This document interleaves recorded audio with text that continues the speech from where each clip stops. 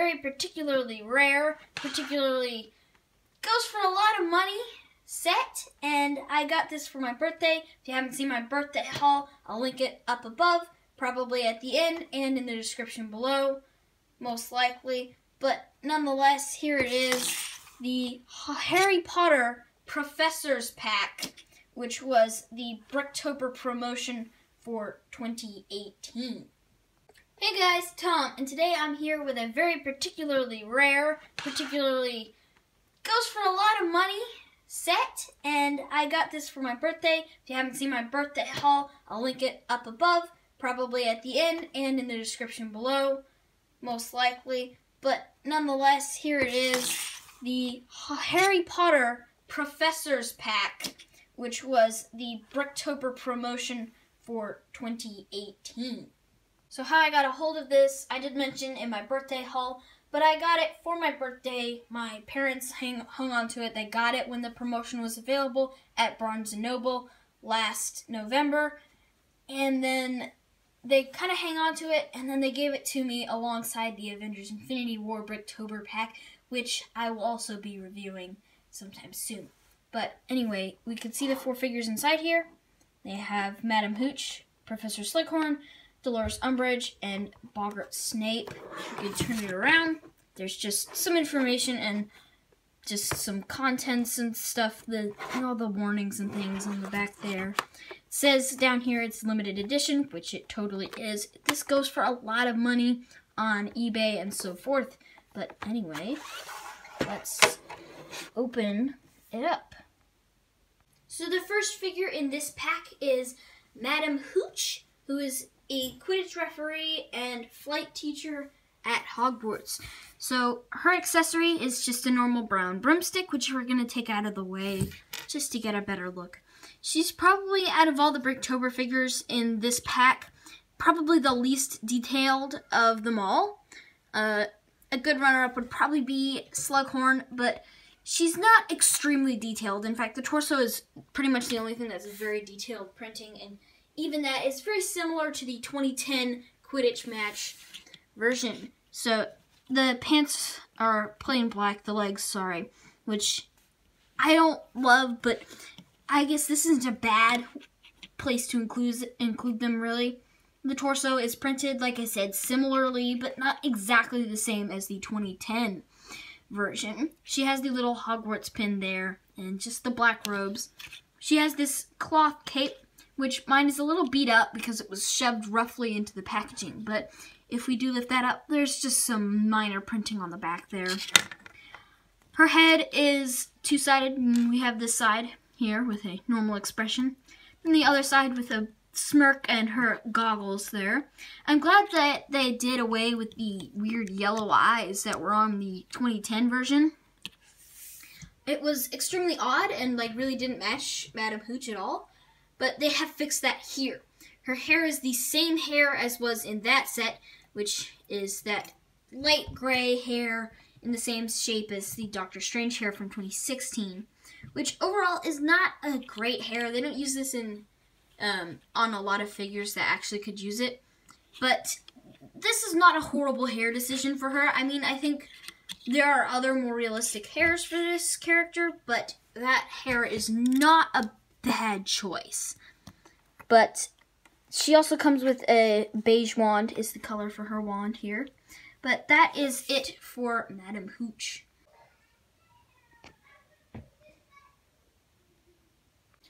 The next figure in the pack is Professor Horace Slughorn, who is a potions teacher at Hogwarts in Harry's 6th year. So, again, like I mentioned before, he's probably another one of the characters that isn't as detailed printing as some of the characters, especially in the Infinity War Bricktober pack. He, again, has plain color legs. In fact, there's only one character in this pack who has printed legs, which is kind of disappointing. I really wish they had continued the coat down Slughorn's legs here. So, his hair is the same hair that was on Jim Gordon in the Scuttler and in the Batman series, which is a very nice hair, very useful. I love LEGO using this hair. I hope they use this a lot. But I think from what I've heard, it is actually the white on the sides is ever so slightly different. I don't know if that's true or if that's just something false, that I've heard, but I've heard that. His face is two-sided. On this side, he has a very happy face and a good grin there. And then when you rotate the face around, he has kind of a, I don't know, like a shocked kind of expression. Not really, it's kind of a frown, I guess, but saddened, solemn. I'm not really sure what kind of expression that's supposed to be. We can get the light on it there. So the torso is printed beautifully. I love the torso on this figure. It is so detailed. I do kind of wish they had more printing on the back, but I don't really know what more you could really do with that. But you can see all the detail with the gold there and the bow tie. Bow ties are cool. But he just has these plain brown legs, which, meh. His accessories are a reddish-brown wand, which is common in the sets, and this green potion bottle, which I've never had one of this piece before, and now I have one, which is awesome. But that is it for Professor Horace Slughorn. So the next figure up is Umbridge, Dolores Umbridge, who was the Defense Against the Dark Arts teacher in Book 5, and boy was she a nasty Defense Against the Dark Arts teacher, which is most likely why her opposite face, although this side is a very nice smile, has quite an angry face, which this face I think really matches Umbridge, because she always has that, perky, pompous smile on her face. But she can get a little edgy sometimes. So I feel like this face is just like a total perfect match for Umbridge. I love what they did with it. It just looks so expressive on both sides. But so yes, this is Umbridge. She's the most detailed figure in this entire pack. The hair is Queenie's hair. It's a fairly common hair these days. It's also seen on the trolley lady in the Hogwarts Express. But it is in a dark brown color here. And like I said, the head is two-sided, and I already showed you that. She here has on the torso printed her pink sweater with her little cat lapel. And on the back, you have more printing there, which is beautiful. Nice printing with her dress there, which continues down to her legs there with the skirt, which are dual molded here. Also, I love the printing to represent her high heels there. This is an absolutely wonderful minifigure. I totally love how this came out. Her accessory is a teacup, and her other accessory is a dark brown wand, which honestly should have been black if they weren't going to color it pink to specific for Umbridge.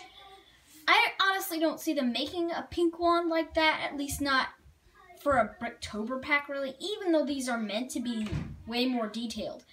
I just feel like she should have had a black or pink wand rather than a dark brown one, but the dark brown one works just fine. So that is it for Umbridge. The final figure in this pack is Boggart Snape from the 3rd book. This is Neville Longbottom's Boggart, and after he has ridiculous Professor Snape. So, this is basically a remake of the set from 2004, which was set 4752 Professor Lupin's Classroom. And that figure was not nearly as good as this figure, but I mean, that's understandable. It's been 14 years. Yeah, Lego's come a long way. So, starting off with the hat, which is the Scarecrow hat. I'm not sure from where, but it has been used before. It has the pin on top, and a lot of people are disappointed that they did not put the bird on top as it has the pin. But I feel like it's not too much of a big deal there. It's just a little missing touch. The head is the same head that's in both the Hogwarts Whomping Willow and Quidditch match on Snape, which has an angry face on the other side, which really matches the figure. The overhanger here is the same as Craven the Hunter in that Spider-Man Web Warriors Bridge Battle set from a couple years ago. It is also seen on 75952 Newt's Case of Magical Creatures as the nest for the eggs. It's a little loose on his neck, so it wobbles around a lot, and when you shake around him, I don't know if you can hear, but you can, in person, you can really hear a noise. It's a little annoying, but it works fine. This purse is not a new mold, as some have said. This is a mold that's been used many times on LEGO Friends, although this is the first time it has appeared outside the theme and also in that color. The torso and legs, well, the legs are plain, but the torso is printed here with the cat eating the mouse, which is a really nice touch. I like how that turned out. It also has kind of the striping down the front. And the back just has a spider printed there, which is also just a really nice touch. Although I like McGonagall, the face is somewhat visible through there, which is a little disappointing, and I hate it when they do that with two-sided faces. Although this isn't as bad as McGonagall, as he has the overhanger, it still is not my favorite. I really don't like it when that happens. But that is it for all of the figures. All in all, this is an extremely great pack. I really love this, and I'm really lucky to have it, honestly. I'm also really glad that I do have it. It's really nice to have all 4 of these characters that, for the most part, aren't seen in sets and probably won't be in sets for a while. Although many were surprised to see the selection of these figures, especially for Umbridge and Hooch, it still turned out very nicely, and I love the way this particular set looks. So that is about it. I'm going to rate this definitely a 9 out of 10. Just a couple of little mishaps, and the lack of printing on most of the legs takes away that last point, but it is definitely worth the free with $75 purchase if, well, back in the day. Nowadays, you'll find it for typically between $50 and $100 online. Unless, you know, I haven't really been keeping up to date on that, but that's what I have seen around. So, unless you have a ton of money to spend, if you want this pack, then good luck. But I guess that's really all I've got to say for that today.